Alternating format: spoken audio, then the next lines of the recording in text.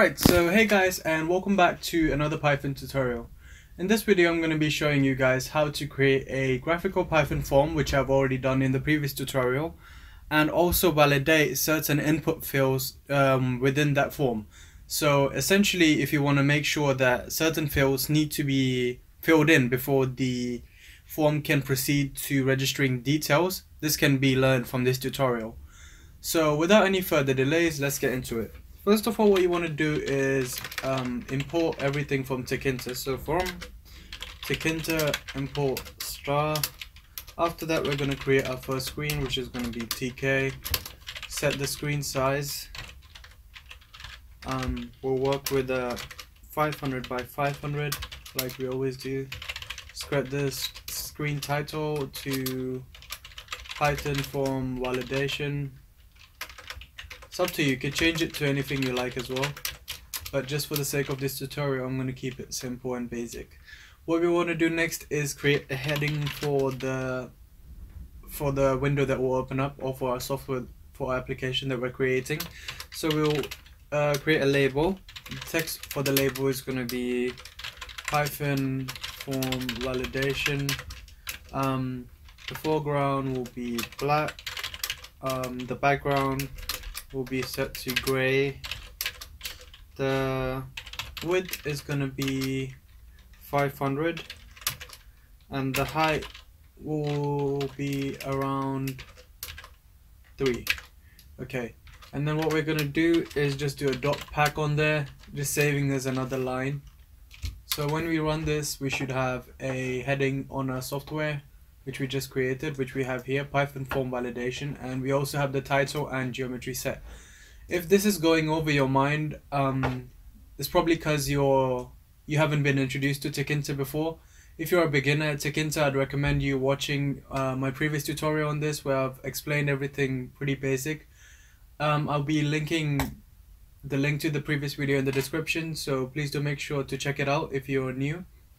Anyway, proceeding, what we're going to have to do next is, in this program we're going to have 2 entry fields, one for a username and one for a password. So username, so we need, before we do anything, we actually need to create the labels for the username and password, so the entries can have like a title. So we'll do username, we'll do username entry design entry label equals capital label text, or I will show you a new method actually this time. So if you want to avoid having to use variables, all you can do is type in label and then we carry on, text equals username. So since it's required, we're going to put an asterisk. After that, we're also gonna, that should be it for the label. So we're gonna place it on the screen, which from where X is gonna be 15. So from the left we're gonna have 15, and from Y we're gonna have around, let's say 50 for now. Then we'll also create another label with the text saying password and another asterisk because it's required, and we'll place it on the same margin, so 15, and Y will be increased by, like, let's say 120. We'll run this to see how it works so far, and as you see right here, the space between the username and password is right, but we need to increase the space from the top a bit more. So we'll go ahead and change the Y to around, let's say a good 70, and we'll change that to 140. So once we're done with the labels, we move on to creating the entries. Before you create the entries, you want to create variables that will store the information from the entry. So we'll create 2 variables, username equals and password equals. So the username is going to be a string variable, since it could be both integers and string characteristics, and we're going to use string variable for password as well. Once we're done with that, we move on to creating the entry element, where the entry is going to sit on the screen, and the text variable is going to be username. So all we're saying to the entry is that you're going to be sitting on the screen and your text, whatever is entered inside this, should be saved to username. We'll do the same with the password. We'll change this to password, PASSWORD, and then we need to place them. So we're going to place them right below the labels we created before. So x equals 15 and y will probably equal around 90. And then we'll place this one too. X equals 15 and y would equal, I would say, 160. We're just going to run this real quick just to check if everything's working so far. Alright, that's almost perfect, but I'm just going to increase the height 10 more than what it was. So we'll make this 100 and we'll make this 170. After that, we want to create the button that is going to run the function behind this, which is registering the user. We're not actually going to be registering any user, we're just going to be shouting out to the user saying your account has been registered. If you want to have look at a tutorial which actually shows you how to save details entered into a form into a text file, I will link the video in the description as well. But for now, we're just going to validate those details. So the button's going to be serving as a validation function runner. So it's going to call the validation function every time it's clicked. So the button's going to be sitting on the screen, and the command, the text for it is going to be register, obviously. And then we might as well increase the width a bit more than it usually is, so we'll do that to like a good 7. And then the background will be set to gray. The command would be set to register, and now we can place it. Place x equals 15, y equals, I will leave it around 190. And now, since we've given this command of register, we need to go up here and create a function called register so that it doesn't generate any errors otherwise. So this function will be called every time the button is clicked. So I'll show you a quick example. If you run this real quick, every time we click on this, hello world will be reproduced right here.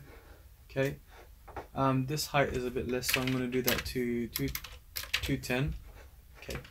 So now that we have everything functioning, what we want to do is get the values of the username and password. So username text equals username.get. I will explain what that means in a second. And password text equals password.get. So now that we have the information related to the username and password right here, since once we enter it here, it's going to be saved here, we can get that information and assign it to these two variables in here, so we don't have to globally get it sorted.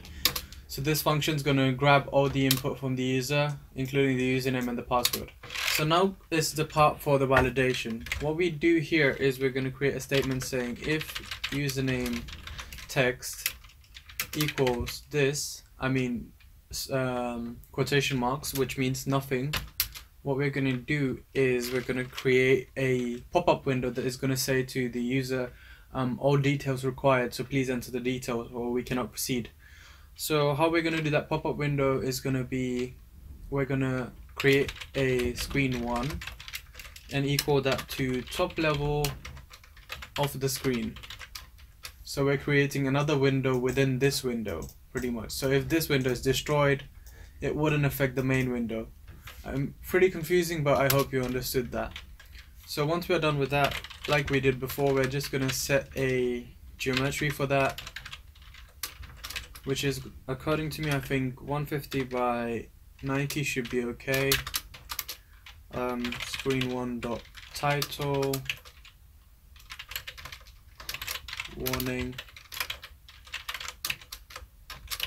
Okay, and now we're just gonna put a simple label on the screen saying label on, we need this label to be sitting on screen 1, and the text on the label will be all fields required.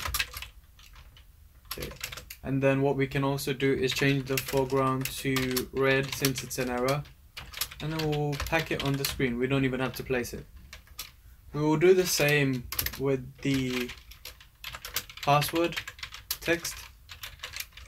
If password text equals this, what we're going to do is actually what we could do to make our lives a lot more easier is put this into a little function. So copy all the code, go here, create a new function called error, and then we'll paste the code right here. So this way we can reuse the same function again without having to repeat the code, and it will cause execution a lot faster as well. So once we've packed that, I will show you how it works. So since that is defined as error function, we're just going to do error and call the function right here, and we'll go here and call the function one more time. Just align that, yeah.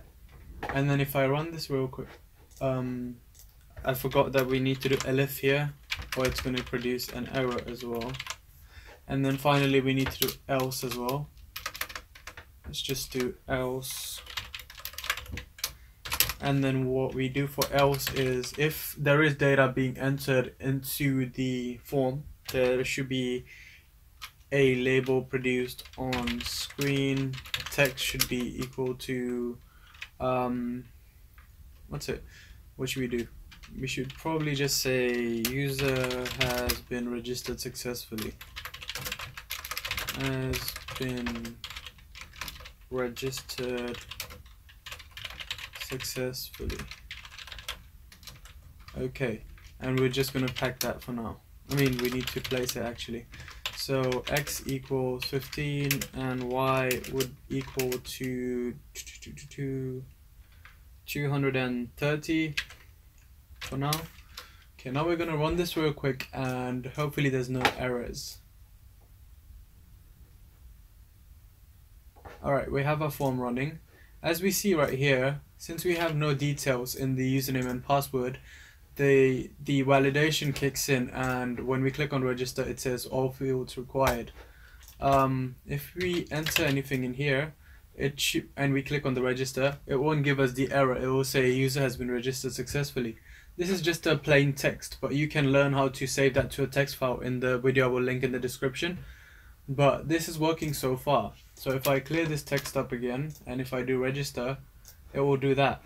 And if we close this real quick, the thing with this is I would prefer this to be in a pop-up window as well.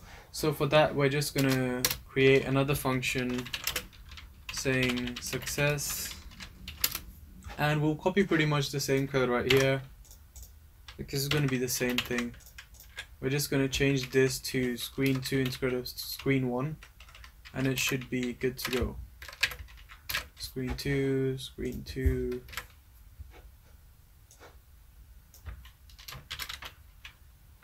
Registration success. Okay, so if I run this program again, there is like a minor problem with this which can be solved really easily. If you see here, when we click on this, we have to click on the close button. It would be great if we had like a button saying OK, which if we clicked here would close the window automatically. That's exactly what we need to do right now. So what we want to do is insert a button as well, which is going to be called obviously button. Then it's going to be on screen 1. The text is going to be OK, and then the command will be delete. That's what we're using for now. And then we create another function called delete, and that function delete will grab the screen 1 and it will destroy it, which means it will just take off all the elements on screen 1 and just keep the main screen, which was screen, which we used in the beginning, which is this screen right here. That's why we use top level instead of creating TK again, otherwise all the windows would be destroyed. So in order for this screen 1 to be destroyed, we need to globalize the variable. So we have to do global screen 1. Okay, and now in order for this to work as well, we're gonna have to create another one called delete 1 possibly, and then we'll do screen 2.destroy. So we take the same thing as here, and we're just gonna paste it inside success as well, because we want that window to automatically be able to close, and the command would be delete 1. Hopefully this works without any errors when we run this. We're gonna run this real quickly. And if we do that, okay, I completely forgot that we had to pack the button as well, so we just need to add .pack in the end. That's why it doesn't show up. Okay, and now we're gonna run this again. Register, and as you see right here, all fields required. If we click OK, it destroys only this window, this little window right here. It wouldn't affect any of this, but if you were to, instead of type in top level, if you were to type in TK, this window would be closed as well, which is pretty annoying and wouldn't make sense because you only want to close the pop-up, right? We're gonna also create a registration right now, so and the password will be 123. We'll just register this. User has been registered successfully. I'm not sure. Okay, so we haven't changed here, so all we have to do here is type in success and this. So the success function which we created earlier will be run instead of just saying the plain text. Click OK. 1, 2, 3. We just click on register and we have an error. Okay, name success is not defined. A spelling mistake. Okay, we run this again and hopefully it works this time. What went wrong? Screen 1 is not defined. Okay, once again we've messed up on just renaming all the variables. I had to rename this to screen 2 since we copied and pasted it and I didn't bother to change it before. So if we do 1, 2, 1, 2. As we see right here, we have registration success. Click OK. We click OK. It should have destroyed screen 2, but the problem is we haven't done global. So global screen 2, so that it can be accessed right here. And then also we could change the text to green since it's not a warning but like a good thing that the account has been registered successfully. Okay, if we restart this, registration success, perfect. Okay, now we clear all this, register all fields required. So as you see right here, we've come to a point where we've achieved everything. Don't worry about the errors in the background there from the one we ran before. If we run this again, it shouldn't have any errors. Right, so if we leave the form blank and we register, it says all fields required. This is like a software requirement and everything, so that user is not able to get away with like a blank password or a blank username, or we wouldn't be able to authenticate him or her. So I'll put this again, and as you see right here, everything's working fine. My next tutorial is going to be about how to create a registration system using Python, and the one after is going to be how to create a login system using Python. So if you're interested in those, please make sure to type it down in the comments and let me know about it. I will be posting them soon anyway, so please make sure you're subscribed to the channel so you don't miss out on any of these tutorials. I'll be linking the code in the description as well. Another thing I wanted to say is a huge thank you to you guys for helping me reach 141 subscribers so far. It's a huge achievement for me. Also, thanks for all the support on all the recent videos. You guys are absolutely smashing it. So please make sure to drop a like, comment, subscribe, and help me reach my target of 1,000 subscribers. And I will see you in the next one. Peace out.